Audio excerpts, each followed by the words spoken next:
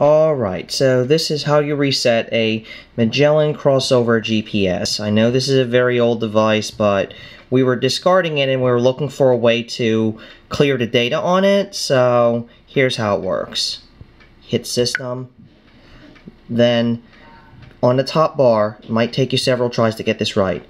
Tap on the left twice, then on the right twice, then on the left once, and on the right once. 1, 2, 1, 2, 1, 2. There we go. Hidden menu. And select Reset for first use. And yes. And it's wiped.